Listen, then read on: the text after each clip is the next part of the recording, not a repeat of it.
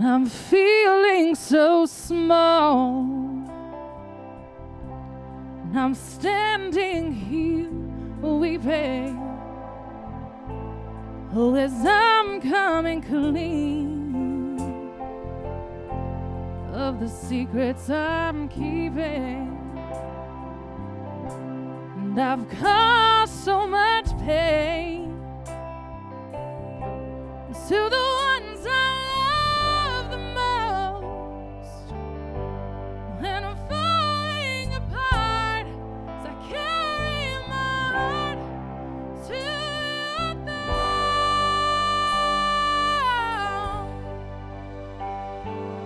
I am completely surrendering. I'm finally giving you everything. 'Cause you're my Redeemer. I run to the cross because you are more than enough. Lord, complete me, 'cause I'm yours completely. I'm letting go. There's nothing I own. These treasures I've held, they weigh down my soul. And there's nothing left inside of me. I'm longing for you, longing to be the man that you need. Oh,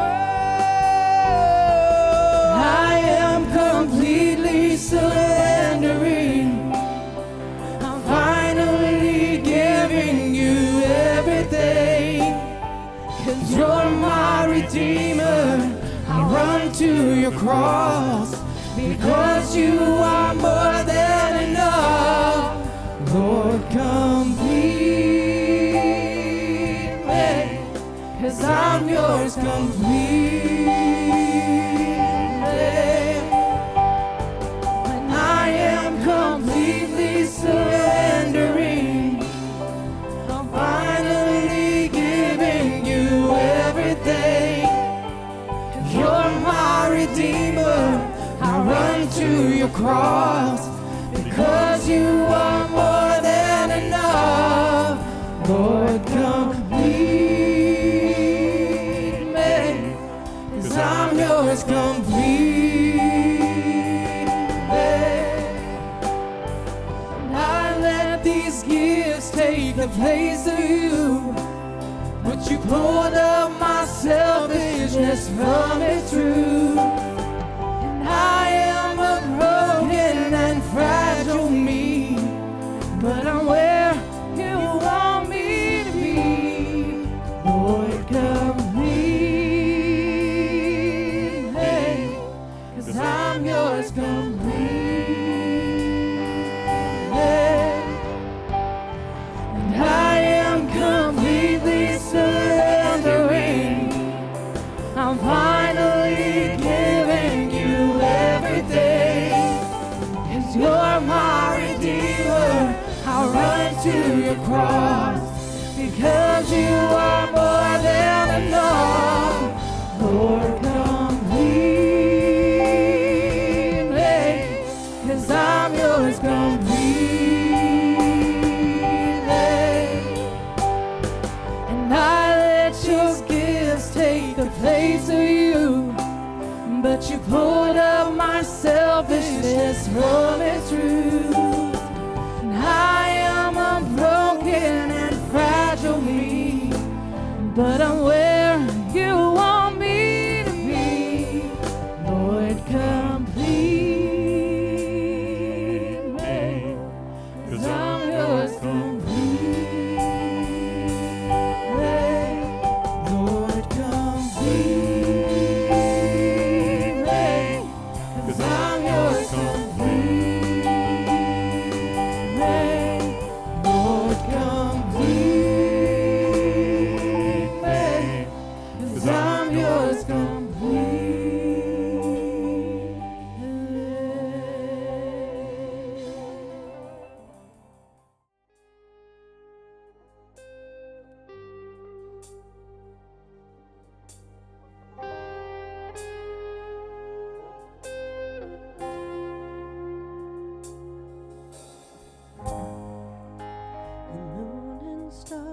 they wept. The morning sun was dead. The Savior of the world was fallen. His body on the cross, his blood poured out for us, the weight of every curse upon him.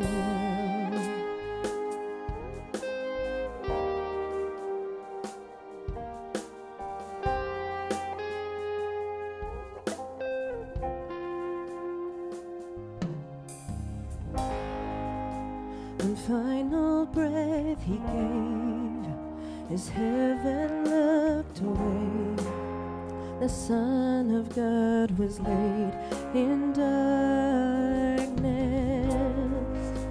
A battle in the grave, a war on death was waged, the power of hell forever broken. The ground began to shake, the stone was rolled away. His perfect love could not be overcome. Now death, where is your sting? Our resurrected King has rendered you defeated. Forever he is glorified. Forever he is lifted high. Forever he is risen. He is alive. He is alive. The ground began to shake, the stones rolled away. His perfect love could not be overcome. Now death, where is your sting? Our resurrected King has rendered you defeated. Forever he is glorified. Forever he is lifted high. Forever he is risen. He is alive. He is alive. He's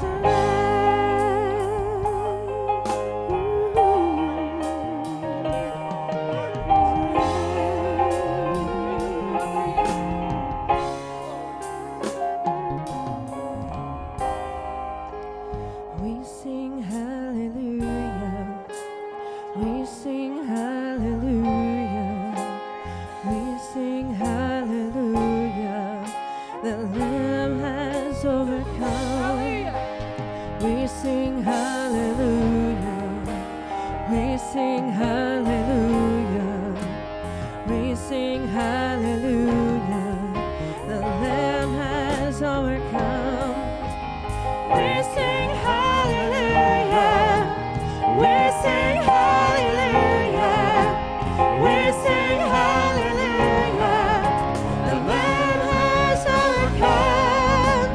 We sing hallelujah. We sing hallelujah. We sing hallelujah. The Lamb has overcome.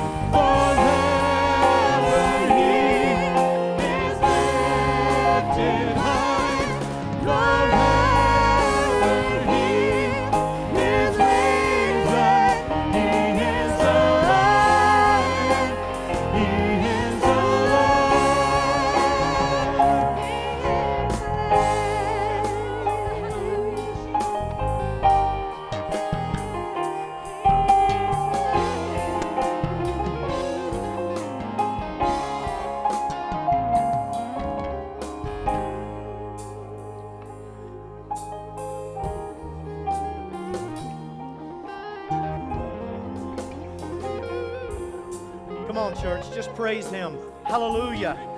Hallelujah. Lord, we magnify you. Hallelujah.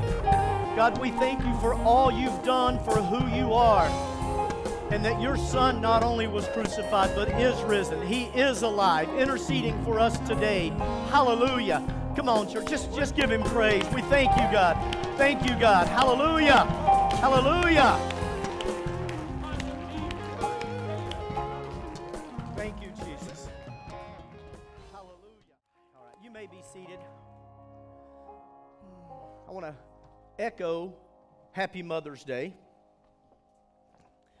to the mothers who are and will be, and we appreciate you. I know I certainly appreciate Mom.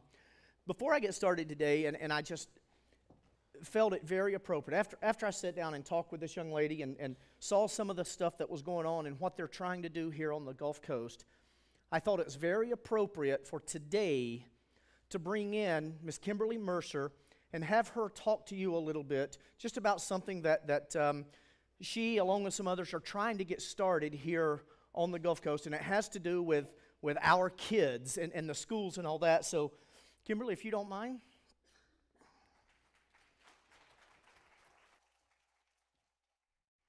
Hi, everybody. Thank you for having me today. Thank you, pastors, very much. I appreciate the support that you've given me. And I'm trying not to get emotional for you all. That was really powerful worship, and I appreciate that very much. It was something that relates to me and my husband a lot. And I wasn't going to get into my testimony, but I feel that I need to just touch on that for a moment. My family's here in the front row, and I've never seen them in church, so sorry I said I wasn't going to. But thank you, and I'm so glad you're here today. My son's in the kids' church over there, my youngest one. I've got one of my middle ones here. My other ones are all grown and out of the house with my 3 grandchildren. But my husband and I divorced 8 years ago, and God brought us back together a year ago, and has changed my life. And very much praise God. So I'm going to tell you a little bit about what we're doing right now. Again, I'm Kimberly Mercer, and I am the first field representative for LifeWise Academy here on the Gulf Coast. We started in 2017 up in Ohio, and what we do is teach character education through the gospel to the public school students. And everybody is probably thinking, how do we do that? So I'm about to explain that to you. On the first thing here, if we can go to the second slide, please. The why, what, and how of teaching the Bible during school. Okay, sorry, thank you. The why, what, and how of teaching Bible during school, so I'm going to go through that briefly with you. And next slide, please. The why. Well, students need the Word of God. We all know that God transforms our lives, and the gospel transforms our lives, and we're living testimony of that right here. And so many of us are. Next slide, please. 80% of the students that go to public schools right now do not attend church. That's 80% don't know God. They don't know their salvation. They don't know where they're going. They don't know that there's light and that there's a better life out there for them, and I can testify to that as well. I myself thought that this was going to be my life and that I was just destined to be miserable. And then I found God, and it changed my life, and I want these kids to have the same thing and have the same feeling that I have, and they deserve it. The next one is policies limit ministry access to schools. You know, we all know that the Bible has been taken out of schools, and we have found a way that we can actually help implement that and get it not necessarily into the direct classroom, but during the school day. The next slide. The what? Release time religious instruction. That's how we do it. And we call it RTRI. In 1952, the Supreme Court passed a law that said that it is constitutional as long as it was under 3 stipulations. The next one, please. Students can be released from school during the school day for religious instruction, provided it is off campus, privately funded, and with parental permission. So basically, it would be an elective, but it is during the day. So we either need to have a location that's next to a school, or we will have transportation that when the bell rings. Next slide. An example of what we're doing here is in Van Wert, Ohio. I had the privilege of going up there 3 weeks ago and seeing this in person, and actually seeing these 3rd graders jumping out of their seats, wanting to answer questions about Jesus, Moses, Elijah. It was amazing the things that they knew. So we renovated a school, And that was given to us by a donation from the person who lived at the house that was right next to the school. We turned that into a classroom. That's the walkway that can you see that? Okay. That's the walkway that we paved from the house that we turned into a classroom to the elementary school. That's the entranceway right there, and on the shelf on the left, that's all the Bibles, and at the end of the year, the kids get to take those Bibles home with them as well. That's one of the classrooms right there. That was what me and Chuck got to go see. They had no idea we were coming. We popped in on them unannounced, and it was amazing. It was third graders during the class that we got to see, and that is, they have the 66 books of the Bible up on the wall, and that's what they were learning. And that is our newest location there. That's also in Van Wert, Ohio. And that's the middle school and the high school location. And one thing that I have that's really amazing to say is that they finally just got it in Van Wert, Ohio, that the high school kids that are attending this program there now can get college credits for it as well. So we can do that here. We can do that here. If they can do it in Ohio, we can do it here. Next one, please. So LifeWise Big Picture, this is what we stand for. Number one, we're gospel-centered. We 100% stand by the gospel. We don't change from it, and we also don't try and indoctrinate the children. We don't teach them of any certain religion. We just teach them of the gospel, which is the most important thing. Through that, it's character-focused. We're teaching character education through the gospel. So we're telling them, like, for instance, Genesis is going to teach them about gratitude and being grateful what God has given us. We're teaching them about being thankful, responsible, perseverance, dedication, commitment, things that our children in the society need right now. We seriously need to bring this back. Number three, local church-driven. We have to have it privately funded, so of course we have to drive it through the churches. Plug and play, that's just to let us know that really we're going to do it all. We have all the materials for it. We've already got 8 schools in Ohio that have this program rolling. We have 20 more rolling out in the fall. So we can do it here. We already know what to do. For the nation, in 5 years, we plan on having it in 100 different schools throughout the nation. My goal here is the Gulf Coast in 5 years to have it in one school in at least each district from Pascagoula over to Bay St. Louis. And then number 6 is excellence. You know, we're working for the King. We're representing him, and we're doing this for our children. So we strive, and I will strive, to be as excellent as I possibly can for them. Next one, please. Where we've been, I explained that to you. Where we're going, just did that as well. So what it's going to take to get there, I need lots of prayers. My name's Kimberly Mercer. I need lots of prayers. It's a big task, and it's going to take a lot of us praying in order to make this happen and to open those doors, put down those walls that everybody has built up, and to open their hearts. Volunteers are also going to be needed. I plan on being able to get this into a school, stepping out, and start working on another school. I need volunteers, I need teachers. We'll be doing background checks, things of that sort on the kids as well, or on the teachers as well. And then, of course, financial partners, because legally we have to have it privately funded, so we will need support for this. Student sponsorship. So the cost of a LifeWise program is roughly $120 per child per school year. So I was going to ask if we could consider this. We do have some pamphlets that are on the seats, and then me and my family will be out in the foyer after services if anyone would like to speak with me about it, get some more information, any questions, whatever it might be. But $20 a month will sponsor 2 kids for an entire year, 5 kids for an entire year, and $100 a month would give 10 children in this program free of charge to them to learn character education through the gospel. And then that's what the cards look like for you, and I appreciate your time. Thank you very much. I'm so glad and honored that I've been able to be here with you, your family, your congregation. Everybody is so wonderful. I've felt so welcome since the time we walked in the doors the first time. And then we have a video for you before he steps back up. Thanks again.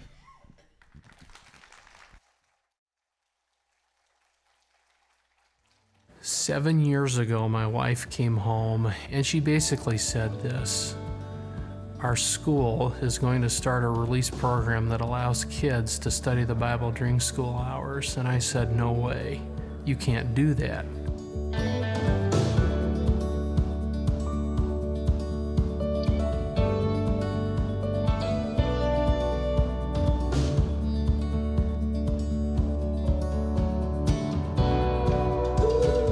I always thought as the public school system as kind of my mission field. However, I couldn't actually spell out the gospel message to them.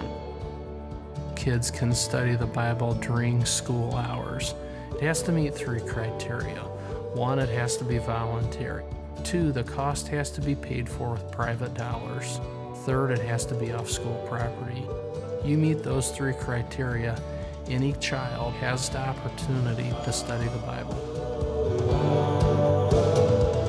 Just got really excited to think about all the students who could actually hear the gospel story as they're released from the public school setting into a facility like this.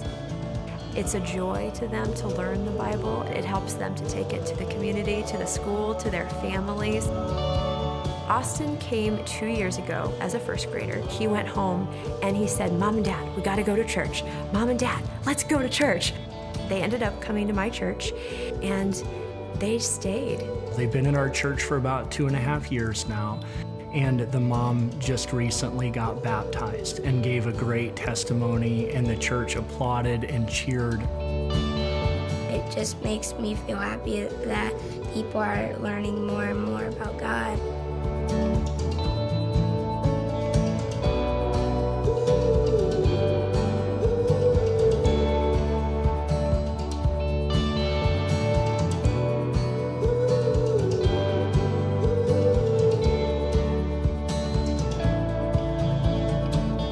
Guys are asking questions. They're really thinking deep about some of the stuff that's going on in the world today. I don't go to church, so this is kind of my church. When I was younger, I didn't really have a thought of God and who He was, so now I have a deeper love for Him. It is so rewarding. The time that you can put in, the money that you're willing to donate to something like this, you're changing lives. You're changing hearts.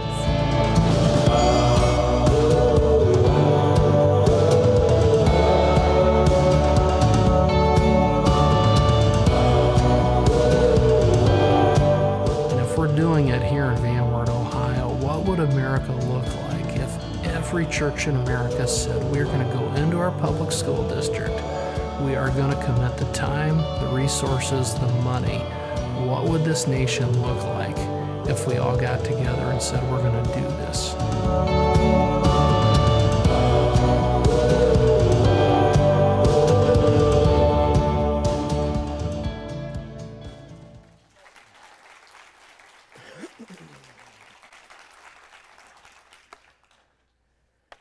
You see stuff like this, and oftentimes people like to bring up the separation of church and state, and things can't be done. But how many of you realize that even the original intent with the separation of church and state was not to keep the church from imposing on the government, but it was to keep the government from imposing on the church?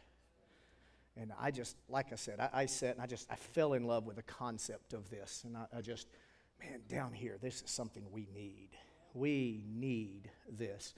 So, again, they will be available after service in the foyer to give you more information, to collect these cards and all that. And I encourage you to prayerfully consider. And this is not going to be a one-time thing. We're going to be in contact and all. So if it's something, you pray about, and then a little bit down the road, God lays something on your heart, then just you can get with me or get with the church, and we can definitely get you where you need to be. Before I start, I will say I definitely covet your prayers. I am still, you guys may remember from last time, I am still battling the cough, the throat tickle allergy, or whatever it is that has plagued me for a little while now. So last time I was up here, God blessed, I got all the way through without any coughing spells or anything, so let's just pray that can happen again.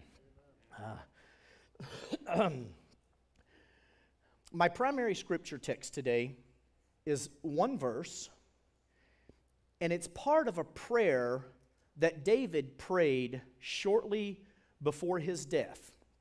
His son Solomon was about to become king of Israel, and even though at this time Solomon was he was a young adult, I mean, he was no longer necessarily a child, as parents and even as spiritual leaders, I believe there's some takeaways we can take away from the prayer for David's son that we can apply to our relationship with our kids or our grandkids, and I really want to focus on future kids, those who are have the real young ones or don't even have kids yet. You need to pay special attention. And even within the church, the spiritual kids. There's plenty of kids around here that you may not be the parent or the grandparent, but they can sure use some of this stuff from you.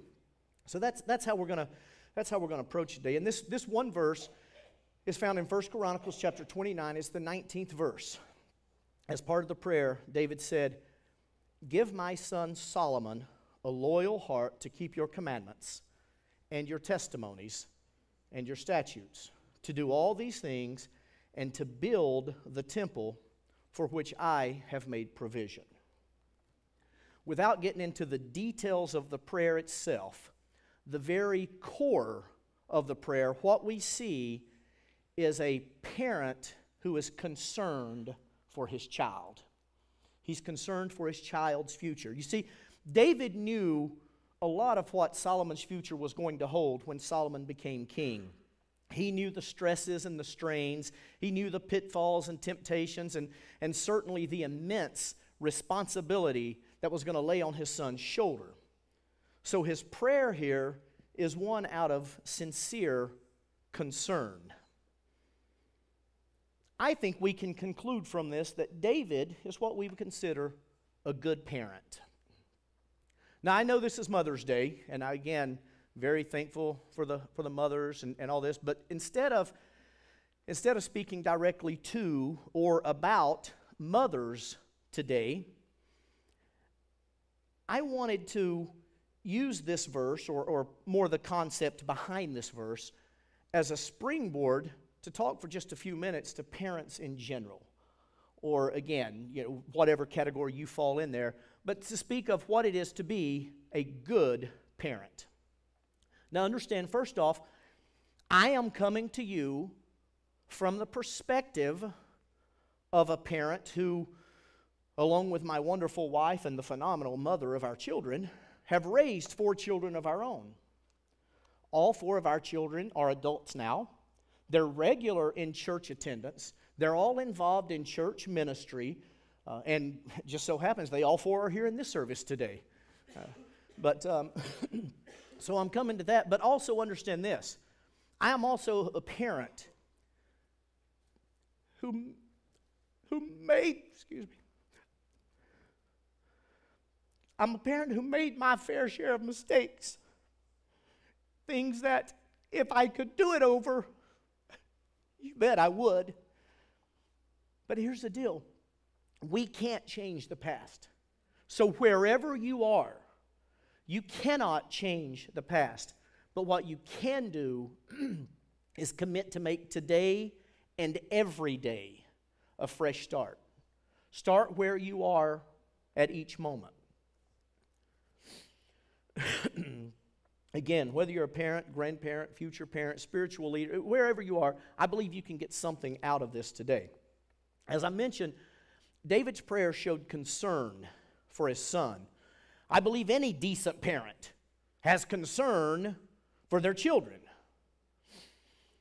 I believe it's the dream of every parent for their child to have a better life than what they had.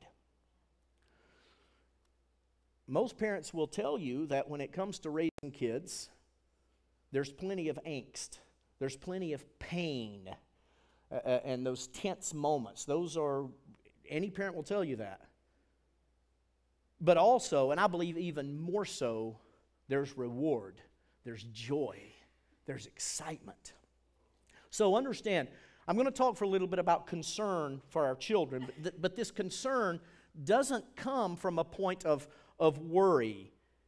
Our concern as good parents is truly from loving and caring and wanting the best for our kids.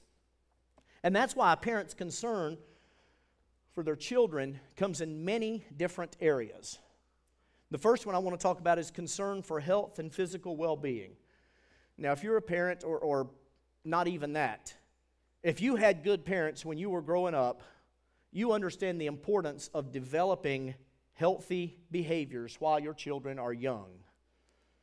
A good parent will watch what their child eats and drinks and make sure you get enough vegetables and protein and not too much junk food. I mean, come on. How many of you remember growing up, you had to clean your plate before you got dessert? You got to choke down the green beans before you get the ice cream. It's not that your parents were being cruel. They were simply making sure you had a balanced diet. Good parents are concerned about what their kids eat. A good parent will get upset if at school, the school tries to pass ketchup off as a vegetable. Or at least I did. So we're concerned about these things. We care about what they put in their bodies. We're also concerned about our children's safety. We teach them, or at least we try, to teach them like what hot means in the kitchen. Now some of those children, they have to learn it for themselves. They have to experience it. But we still try to teach them that. We don't let them go play in traffic, right? We try to teach these sorts of things. We teach the dangers of smoking or other drugs. You know, we try to teach this stuff. And here's the thing. We have concern for their well-being, and that's a good thing. A good parent should. We need to care about these things. But here's the other thing. It's one thing to make sure our kids eat healthy, take care of their physical bodies. But it is so much more important to ensure the health and well-being of their soul. You see, just as the body becomes what it takes in, so the mind and the soul of a person becomes what it gets fed. And I'll just say, if children are not being fed a good, healthy, daily dose of Jesus, then they will probably grow up to be spiritually malnourished. In John chapter 6, when Jesus spoke to the crowd at Capernaum, those who were following him after he had miraculously fed the 5,000, he said to them, beginning in verse 27, he said, "Do not labor for the food which perishes, but for the food which endures to everlasting life, which the Son of Man will give you, because God the Father has set his seal on him." And then down in verse 31, the crowd said to him, "Our fathers ate manna in the desert, as it is written, he gave them bread from heaven to eat." Then Jesus said to them, "Most assuredly I say to you, Moses did not give you the bread from heaven, but my Father gives you the true bread from heaven. For the bread of God is he who comes down from heaven and gives life to the world." Then they said to him, "Lord, give us this bread always." And Jesus said to them, "I am the bread of life. He who comes to me shall never hunger, and he who believes in me shall never thirst." Understand right off, Jesus knows the importance of being fed the spiritual food. So it really comes down to this. We can feed our kids all the fruits and vegetables and proteins that we know until we can ensure that they live to be 100 years old. But if we are not leading them to the bread of life, then after that 100 years, we could be guaranteeing them eternal damnation. Likewise, we can ensure the safety of our kids and keep them from physical harm from the day they're born until the day they die of natural causes. But if we don't teach them right from wrong in God's eyes, if we don't teach them the way, the truth, the life, and give them Jesus, then really all we're doing is ensuring that they're healthy when they get to hell.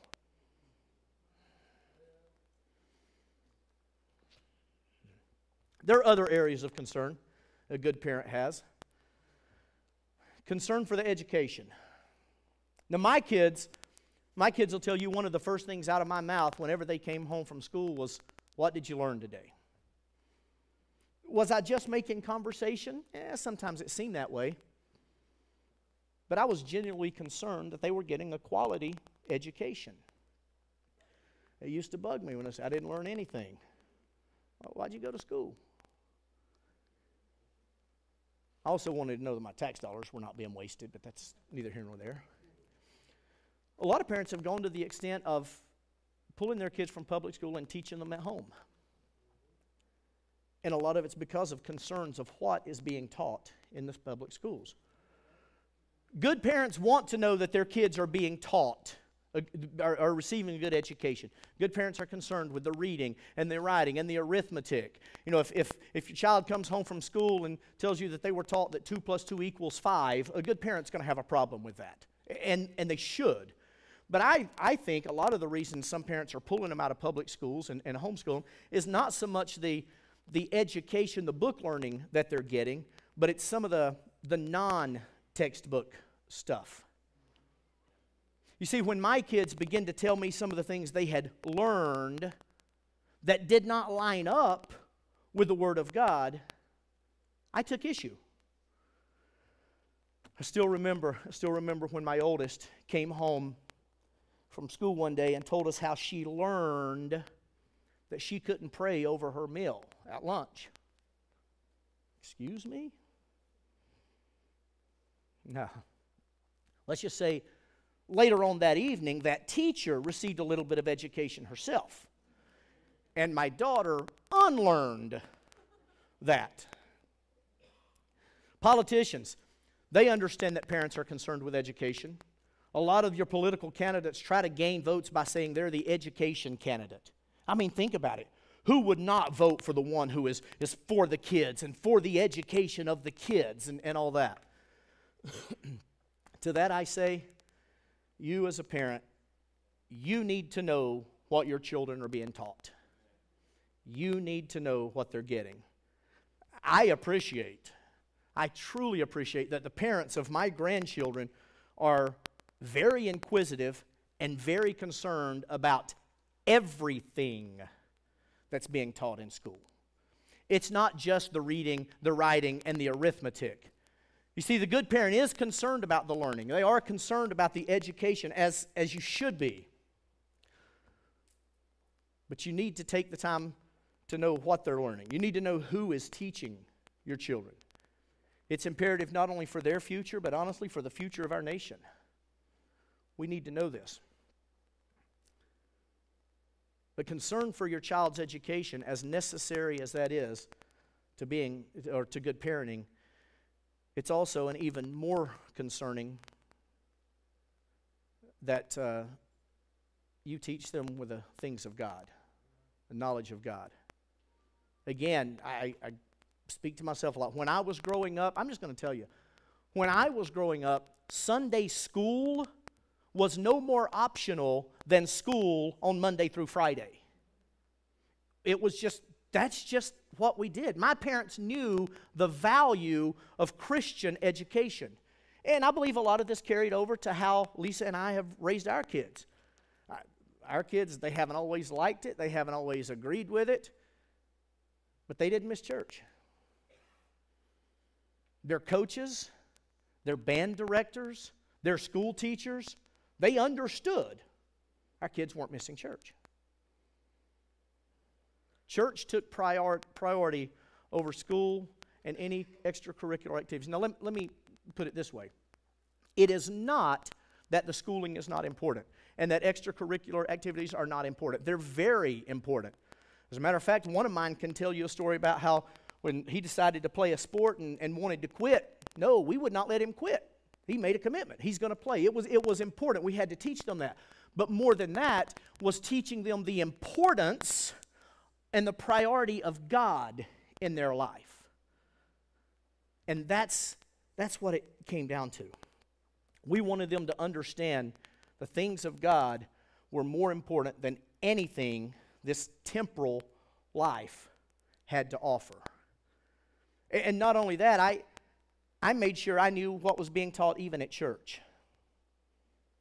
Understand, guys, just because it's church doesn't necessarily mean it's right. You, parents in here, and if you have kids that are in children's church or come to the youth, you need to be aware of what's being taught. You need to, because ultimately, spiritually, they are your responsibility. Now, a lot of times growing up, I was the teacher for my kids, for their kids groups and all that. But even when I wasn't, I made sure that I knew what was being taught. See, it's crucial that our children grow in knowledge and understanding of God. As Moses was relaying the words of God to the Israelites before they crossed into the promised land, hear what he said in Deuteronomy chapter 6. He said, "These words which I command you today shall be in your heart. You shall teach them diligently to your children, shall talk of them when you sit in your house, when you walk by the way, when you lie down, and when you rise up." And then, look, our go-to scripture, Proverbs 22:6. "Train up a child in the way he should go, and when he is old, he will not depart from it." This does not mean make sure they get the best education money can buy. It doesn't mean that we should teach them the best trade or teach them the best computer skills or whatever. And again, yes, a good parent is going to do that. A good parent wants a great education for their children. They want to make sure they've set them up for future success on this earth. But what King Solomon was talking about here, the wise advice he was given, was godly training. And guys, that training is primarily the responsibility of the parent. Don't leave, listen to me. Don't leave the biblical education of your children up to someone else.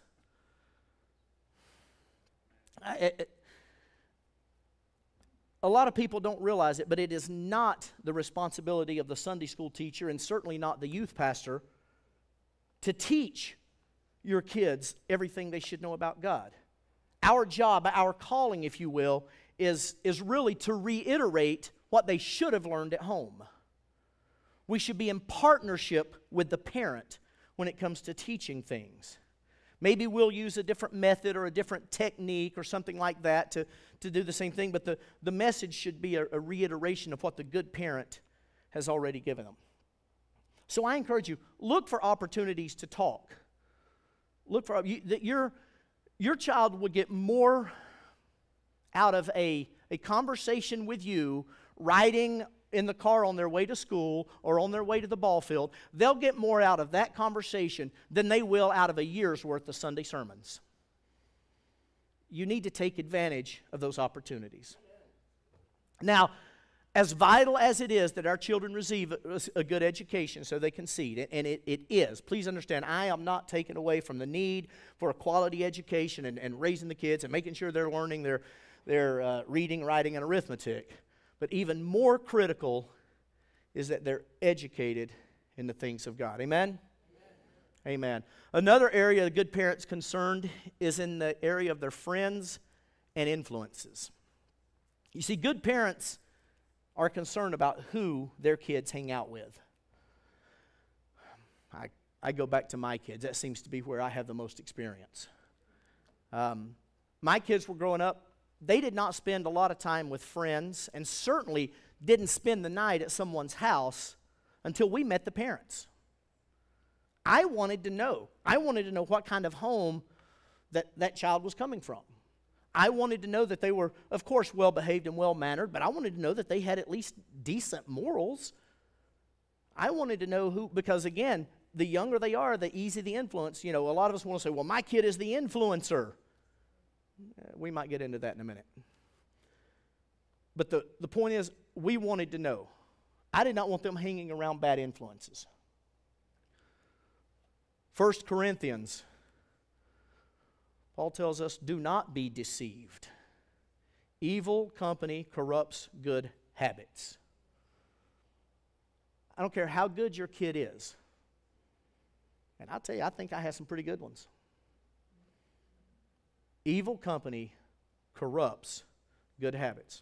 As a parent, listen, you can say all the right things. You can do the right things. You can go the right places. You can put your kid in the right environment. You can do all the right things, but understand this. Eventually, they're going to spend more time with other people than they do with you. The older they get, when they become teenagers and all this, they're going to spend more time with others.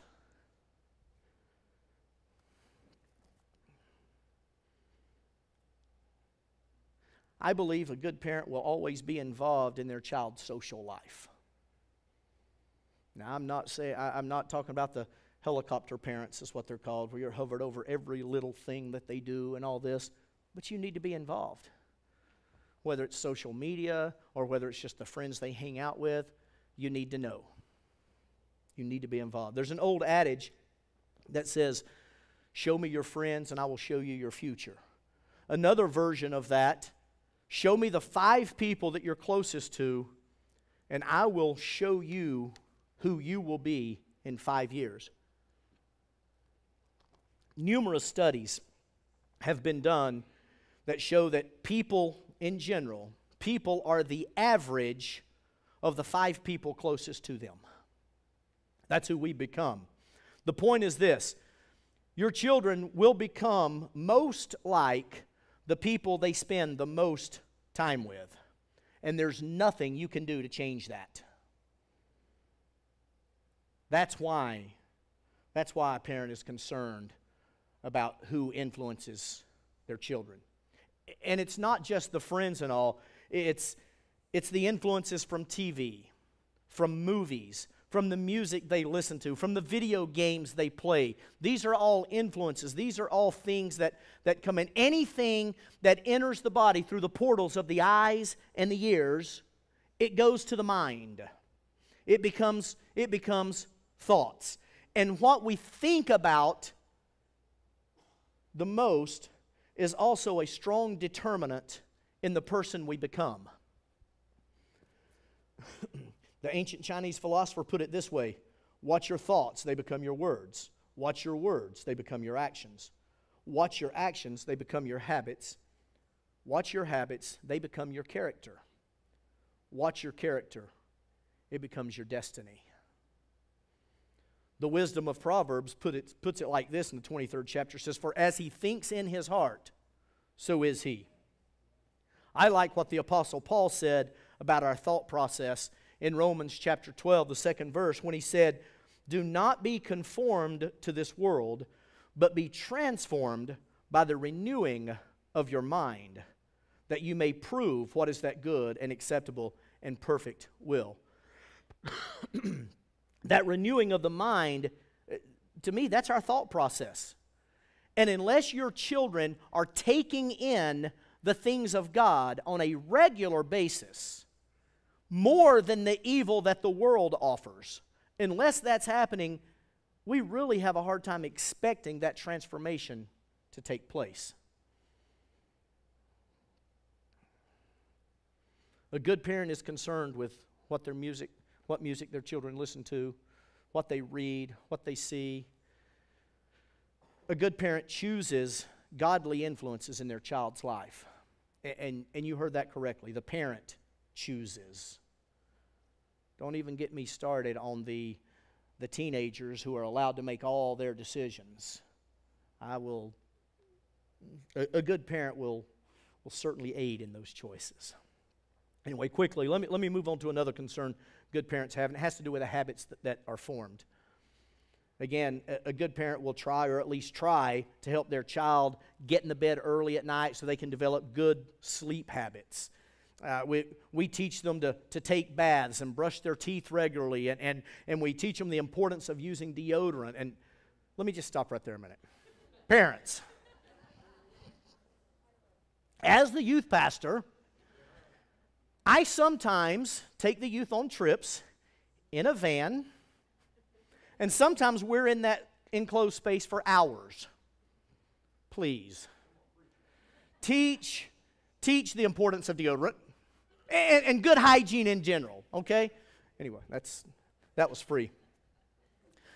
Good parents encourage and help their kids develop good study habits. A good parent will monitor and limit the time that their children spend with the electronic devices or the video games or the screen time and social media and all this. A good parent is going to be involved in their child's life. Encourage your kids to use their imaginations. You want some time afterwards, talk to my kids about that. Talk about them getting locked out of the house. But I don't have that much time right now. All of this that I'm talking about, these are great parenting techniques, and good parents should do this. Good parenting requires that we make wise choices for our kids until they are completely able to make those choices on their own. And if we've done a decent job of it, then prayerfully they'll make the right choices. But here's the deal. The good parent is also going to ensure their child develops spiritual habits, spiritual disciplines. You see, early in life, the good parents are going to teach this to the kids. Again, I'll use mine as an example again. They're all here. I can talk about them. I'm not talking about them behind their back. Even before they turned a year old, they knew they did not eat unless they said their prayer. They prayed over the meal. We taught them to say prayers before going to bed. Now, I know here's the thing. Those types of prayers, the now I lay me down to sleep, God is great, God is good, that's routine and that's mundane. And does that prayer really have power and all that? Let me tell you what has power. Routine. Routine. You teach the routine so that it becomes habit. And as you do that, you teach the power of prayer. You teach the power that's behind Bible reading. Teach your kids to fast. Let them understand, no, you're not missing supper because you were bad, hopefully. But teach them that. And something else, daily devotions. I stand before you right now and say this is an area I failed in as a parent. We would try, we'd set something up, but I wasn't great. We would have we'd probably go through a week at a time. Oh, we're doing our family devotion. I failed. I don't know what else to say. But it's important. It's important to plant that. All these spiritual disciplines, help them with it. Any habits that you teach your kids are going to follow them. Again, they may not always make the right choices. They may not always do the right things, but it sure beats letting them develop bad habits on their own. And then finally, and this is a huge area of concern for good parents, and that is concern for the future. A lot of good parents will set money aside for their child's education later on in life. Even when the child's born, or even before they're born, a lot of times they start putting this college fund up, and they do this. They set that up. A lot of times a good parent will help the child get their first job or their first car, or sometimes even their first house and all this. We try to help them set up a budget so that when they get out on their own, they can manage their own money and do these. We want the kids, we want them to get a good job and a good career, so the good parent is concerned about that and does all they can to help. We get involved even when they're considering who to marry. We should. That's a big deal. We want them to make a wise choice. We want safety and security for their future while they're here on this earth. Even after we're long gone, we want to know that they're set up okay. And this is a good thing. This is biblical. 1 Timothy chapter 5, the 8th verse says, if anyone does not provide for his own, especially for those of his household, he's denied the faith and is worse than an unbeliever. And then I go back to Proverbs chapter 13. A good man leaves an inheritance, this doesn't even say not even his children, to his children's children.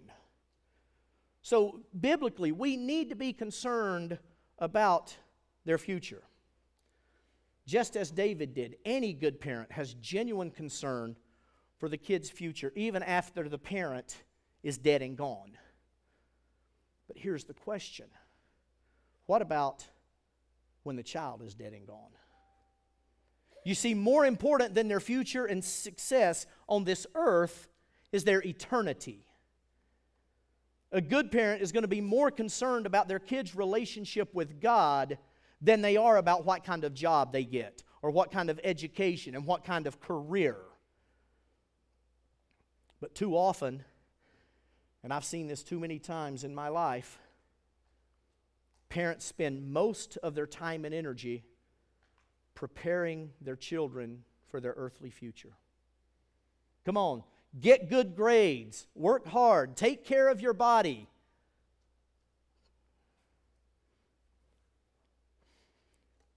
Matthew chapter 16, the 26th verse. For what profit is it to a man if he gains the whole world and loses his own soul? Or what will a man give in exchange for his soul? I want to do something. I hope I'm not doing harm to God's Word if, for the sake of today's message, I present this verse to you just a little bit differently. What profit is it to parents if they help their children gain the whole world but allow them to lose their soul? Or what will a parent give in exchange for their child's soul? Kind of brings it home a little bit, huh? Listen, whether you're raising a family now or whether you will be someday in the future or whatever, you might be sitting here saying, you may be the one saying, yeah, I've made some mistakes and I need to make some changes. Or you might be saying, well, I haven't even got started yet, but I want to get started out right. I want to be this good parent. While the musicians come, if you don't mind, I want to share with you 3 practical things, very practical, that you can do to help ensure that you're the parent that God has called you to do. And this is where I open it up. Yeah, I'm speaking to parents and I'm speaking to future parents, but this is where I really want to open up to the church, because again, we have young people in here, and we'll continue to have whose parents don't come to church. You know, we get some that come on Wednesday nights that that's the only time they come, and maybe you'll have a chance to hang out with them. But we have some. So this is, when I give this practical, I want to understand this is for everybody. The first thing we can do is simply pray. You see, here's the thing with prayer. Prayer brings us closer to God. The closer our relationship is to God, then the more we will be concerned with our kids' relationship with God. And so then the more concerned we are with their relationship to God, the more that we will do everything we can to put them in a position to grow closer to God. So pray. Pray for your kids. Pray for their future. Pray for the kids here in the church and the kids in the community. Praying for our kids it's so vital to their spiritual development.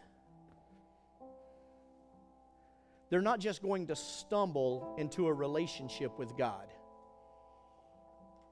They need to be steered that way. And here's the other thing. Don't just pray for them, but this is a big one. Let your kids know you pray for them. Let them know that. It's going to show the depth of love that you have. It's going to show them that you really, really care. I look back on my teenage years. My mom's in the room right now, and she can attest that I was probably not the perfect teenager. I wasn't as bad as some. I'll just put it out there. But I was not perfect. But I believe it was the prayers of my parents that saved me from making some of the decisions, some of the choices that my friends were making. Some of them made choices a little bit worse than what I did. As bad as mine were, I really believe it was because of the prayers from my parents that kept me from falling into some of these other stuff. And it's a privilege to me. It's a privilege to me to know that my mom still prays for me today. Listen, parents, it's not going to be cool for your kids to know that you're praying for them. It wasn't for me. I didn't appreciate it at the time. I'm just being honest. Sometimes I was like, stop praying for me. I really want to do this. It's not going to be cool, but let me tell you, later on, they're going to look back. If you let them know you're praying and sincere and all that, they're going to look back with a sincere thank you. Next to prayer, the next most important thing that you can do for your children is be an example. Children watch. You're not going to get anything past a kid. They notice everything. They don't forget. They're observant. I mean, that's That's how they learn. They watch us. More than they listen to us, they watch us. They know. They know when our actions don't line up with our words. No matter how much we try to hide it, they know. Kids learn their value system by watching the adults closest to them. Whether it's the parents at home, whether it's the adults in the church, they learn their value system by observing how we spend our time.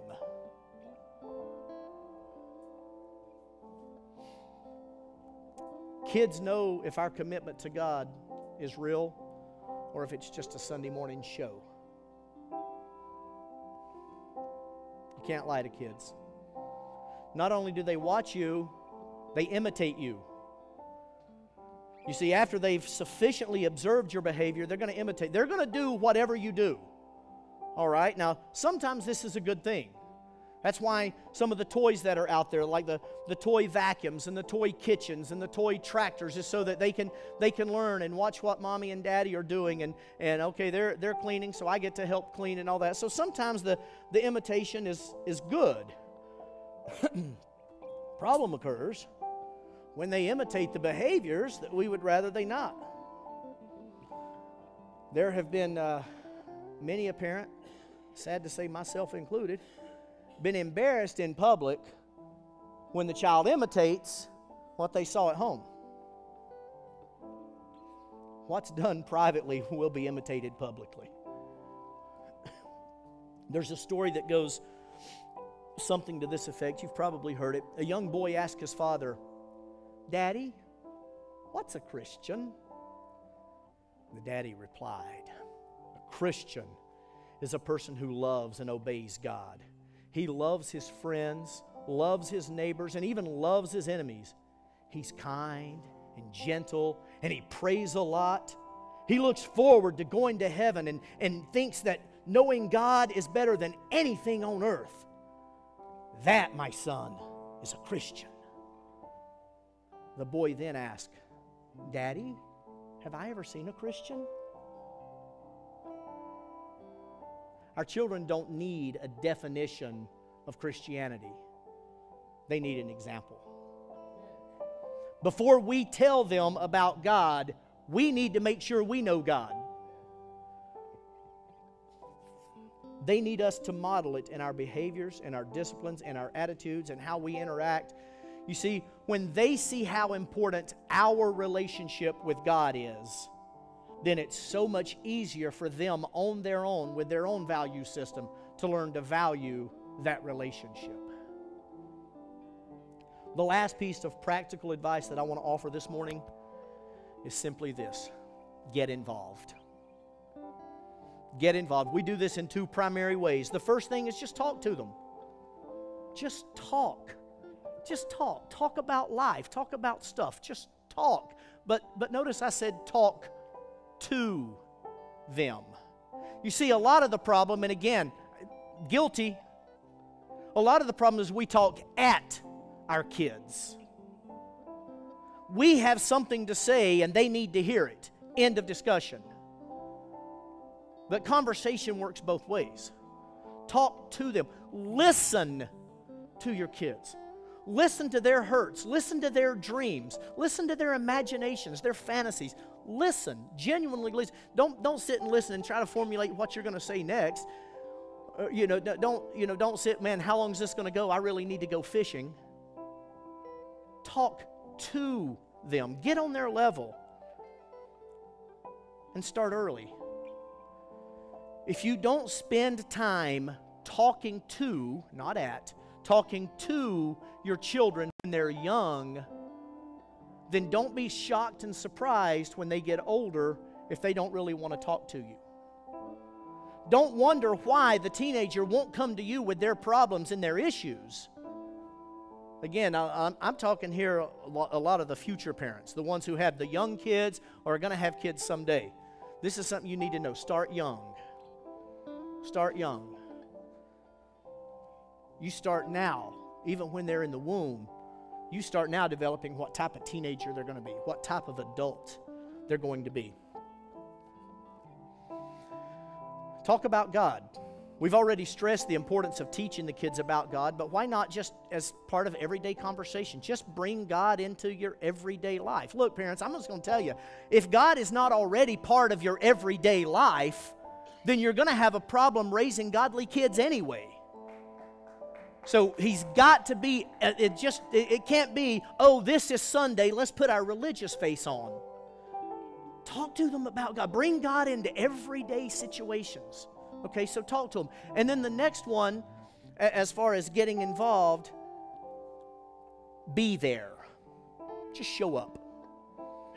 When they have something going on, if it is at all within your power, be there. The recital, the sports game, the whatever it is, the spelling bee, whatever is going on, whatever it is that's important to them, be there if you can. I read something, and this I just read this yesterday, and it just like, wow. Bruce Arians, the coach of the Super Bowl champion Tampa Bay Buccaneers, he had this to say, and he was talking about his coaches and stuff, but he had this to say about parenting. He said, for our coaches, I tell them, if you miss a recital or a football game or a basketball game, I will fire you. He said, you can always come back to work, but your kids are not going to be there forever. They're going to grow up and be gone.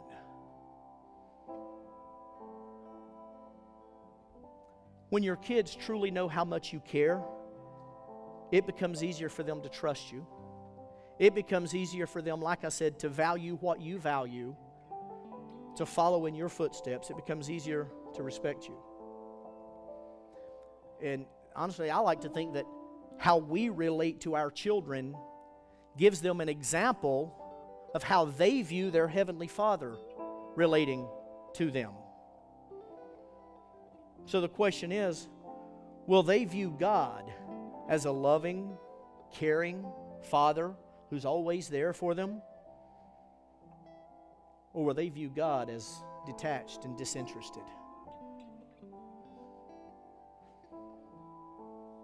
I know this is not easy today, and it's probably not what you expected on Mother's Day, but the bottom line is our kids need us. They need us. Stand with me if you will. We don't have forever when it comes to raising kids. One day they will grow up, be on their own, and then all we've got is what was past. We cannot change the past. Many of us in here have, if we have kids, we have grown kids. They're grown and out of the house. That doesn't mean this doesn't apply. That doesn't mean, oh, that's it, I quit. Like I told you, my mom still prays for me. I'm sure my mom still worries about me some too. A couple more things I want to leave you with. Tim Kimmel is the executive director of Family Matters. He's a sought-after speaker, is a conference leader for instruction in godly parenting. He's a well-known Christian author of many books, including one entitled Grace-Based Parenting. But Tim does most of his writing at a roll-top desk. And on top of the desk, he has 3 pictures. He has 3 pictures.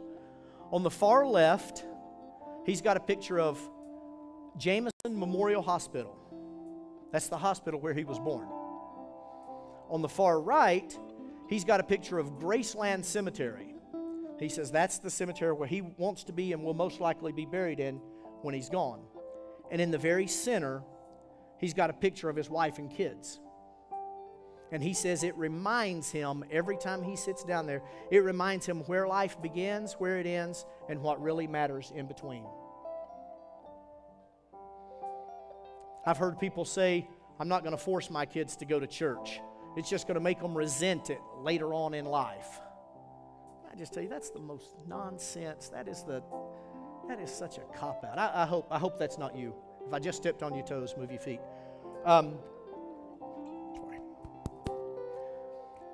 If you value church attendance, if you treat church attendance as a positive thing, not a, oh, we've got to go, but if you treat it as something that means something to you, you don't have to worry about it later on. I mean, that's just, again, experience speaking. I'm just going to tell you, my parents, They made me go to church. I was the middle of three boys. I had an older brother, a younger brother. They made us go. It didn't matter. Sunday morning, Sunday night, Wednesday night. Man, if there were revival services going on, sometimes we went for 2 weeks every night. It didn't matter if it's a school night. That didn't matter. If we didn't get our homework done, guess what? It was waiting on us when we got home from church. They made us go. Today, all three of us are ministers of the gospel. All three serving in churches and looking for opportunities to minister and all that. And to that I say, Mom, how dare you make us go? How could you be so mean to us? I go back to Proverbs chapter 22, verse 6. Train up a child in the way he should go. When he is old, he will not depart from it. Isaiah tells us that God's word does not return void. So does that mean that if you as a parent do everything correctly, speaking to you with young kids and the future parents, does that mean if you do everything correctly that automatically your kids are going to turn out and be the perfect Christian and the next Billy Graham and all that? No. No. Everyone chooses whether or not they accept Christ on their own.